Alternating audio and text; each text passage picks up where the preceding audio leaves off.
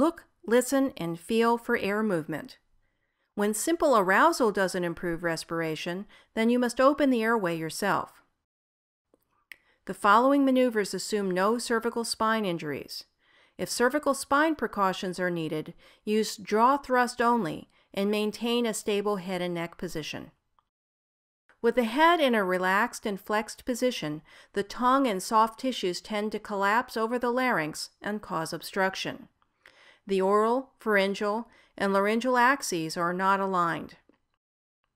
A child younger than 2 has a relatively large occiput.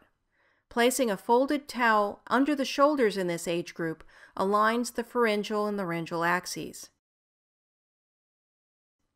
In a child older than 2, placing the towel under the head, as in the adult, is usually more effective. Tilt the head back. Pull the angles of the jaw upward.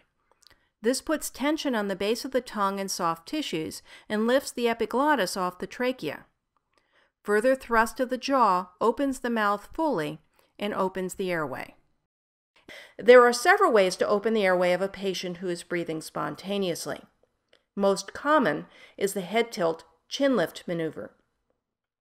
Tilt the head backward, place your fingertips under the rim of the mandible, and lift upward, keeping pressure on the bones, not the soft tissue. Pressing on the soft tissue potentially obstructs the airway, especially in small children. The heel of your hand applies counterpressure against the side of the face. To use the jaw thrust maneuver, grip the angles of the mandible with both hands and pull upward. This frequently pulls the head into extension.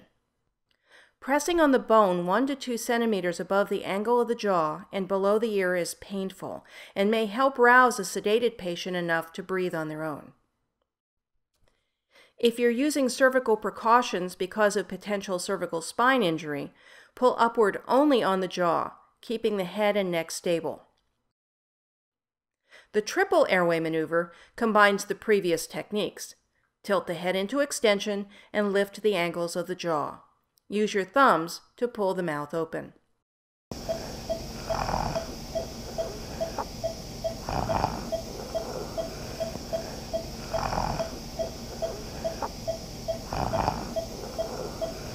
Extreme extension or flexion of the child's neck can obstruct the airway. In fact, pressing on the soft tissue under the chin can also obstruct the airway.